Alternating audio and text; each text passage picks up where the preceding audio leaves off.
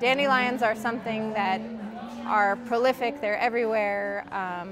A lot of people think of them as weeds, but I think that they're very misunderstood. They're a remarkable plant, they're very resilient and amazing, and I just thought that it was a really wonderful metaphor or symbol for women, especially moving forward in our challenging times. Well, I think that any organization that is representing or helping to support communities or types of people who are misrepresented or not allowed those opportunities are absolutely vital.